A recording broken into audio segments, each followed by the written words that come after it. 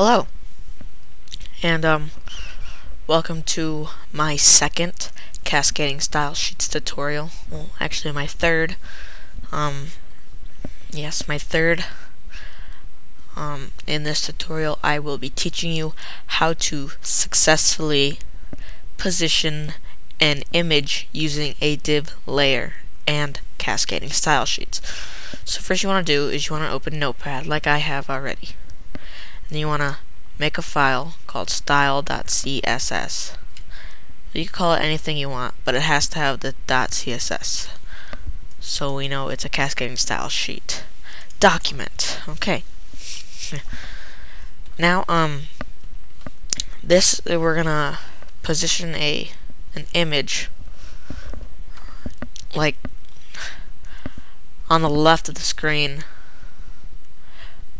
and towards the middle almost. Okay, so we're gonna do to define, well, first we're gonna define the div layer class, and by doing this we're gonna put in all the functions in which that class will act to. So the position, the size, all that kind of stuff. So to define a class, all you have to do is start with a period and then type in your class name. We're going to call this class name image A, like so. Put a space in an open curly bracket and then hit enter tab. You don't have to do the enter tab part, but I like it. Oh my god, I like it so you are more organized in your text documents. Okay, so first you have the enter and tab, and we're gonna do, wanna add a border to this. We're gonna add a border to the image, so we'll do border colon space, just to make it more organized. We'll do 1 pixel. The style will be solid, and the color will be black. Like I said before, black can be defined as the word black, or in hex values, it's a number sign 666. I mean 0000000, 6 zeros and all. Or for shorthand, you could just do 3 zeros. Okay, now we have successfully added a border to this image. Actually, we're not adding a border to the image. We're adding a border to the div layer, or class, or ID, whichever you prefer to use.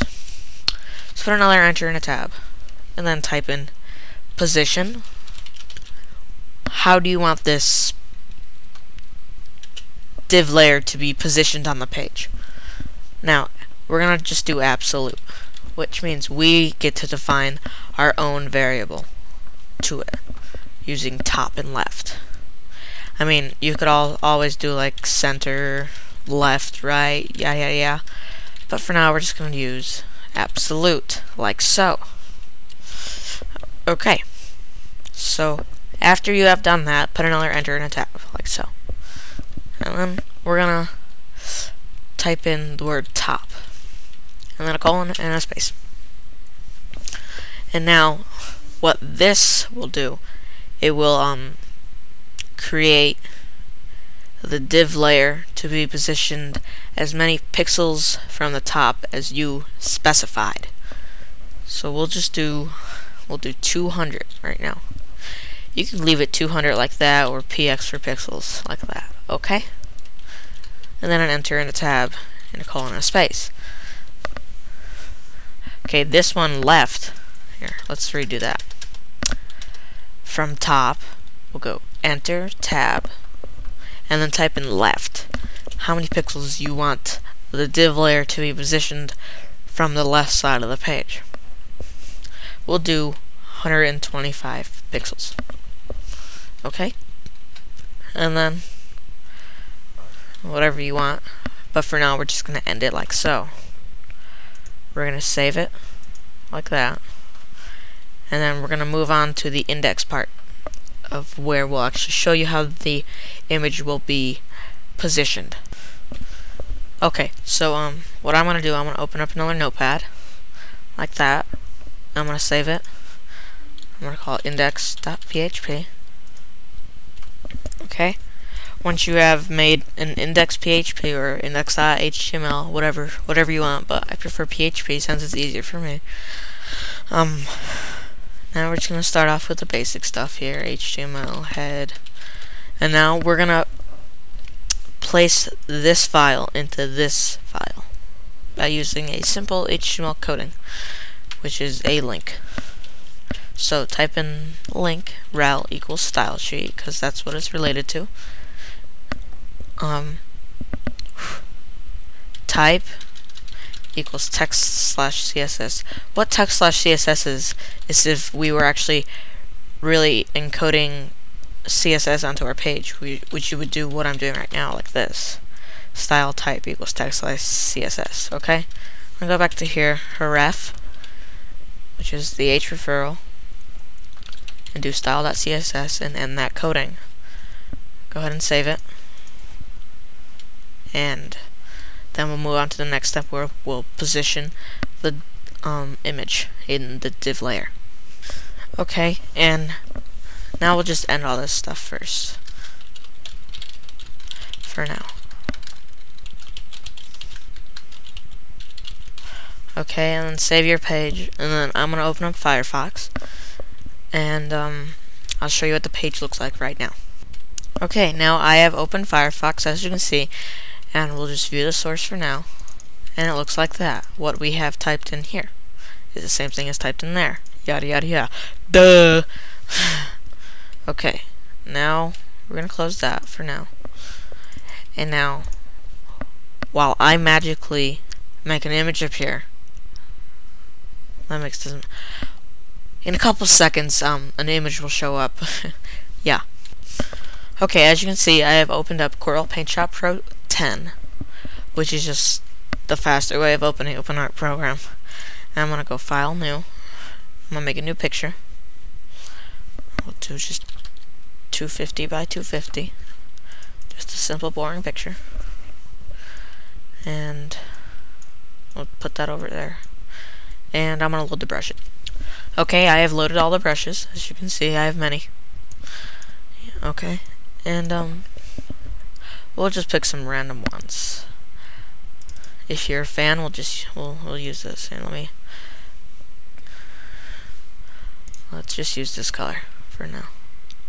It's a gradient. Yeah, it's too light, but we'll do a darker one. We'll do metal steel. That'll do. Okay, and I'm gonna click, and fan's gonna show up like that. Actually, just make it a little darker there. Okay, now you can see the word fan there. Okay, I'm gonna hit A.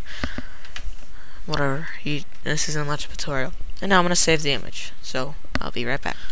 Okay, I've saved the image called image.png.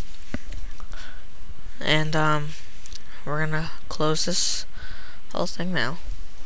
Okay.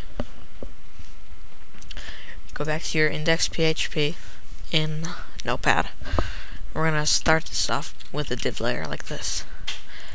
Div class. Class is what we're gonna refer to this, which is image A. So go back to here, image A. End it, and then image source equals image.png, and then end your div class. Save that file, go back to your Firefox, and you can see that the image will be positioned right where we want it to, right there, with a border. See? You can't really select it. I should do it like that. Okay? Now it's too much on the top. If I maximized it, then you'll be able to see it. I can only see it. You can see half it. So we're gonna go back here, go to style. We're gonna change it. See, as you can see, it's 200 pixels from here to there, and 125 pixels from here to there. Okay. So we're gonna go back to the style, and we're gonna change that. We're gonna make this 50, and we'll make this 100.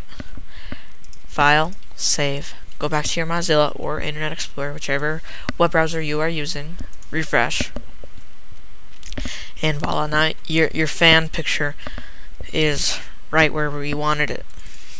Okay, and if you view the page source, you're not going to see any of this in there. You're only going to see that. All this. Yeah. Okay. Well, if you missed any part of this, or just want the sources, you can go to my website by clicking the link right next to the word director. And if you like any of my videos, including this one, then you could always hit that orange button subscribe to automatically subscribe to my videos, and which means you will automatically get them as soon as I upload them. Now, it's always important to give a user a rating for their videos, so you could hit any one of those 5 stars right below this moving image and rate my video.